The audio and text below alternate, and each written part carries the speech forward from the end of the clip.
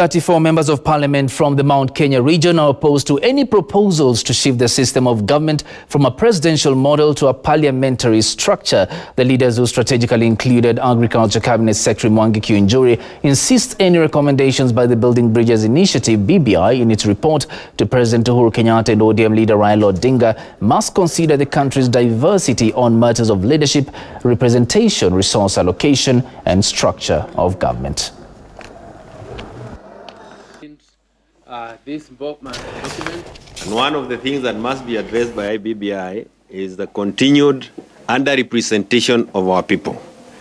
We come from a region that is very populous, but when you come to parliament, we are the least. We come from a region that has very many people, but when you come to issues of resources, we get the least. So BBI must address, one, the issue of underrepresentation. We want the principle of one vote, one man, one vote, respected.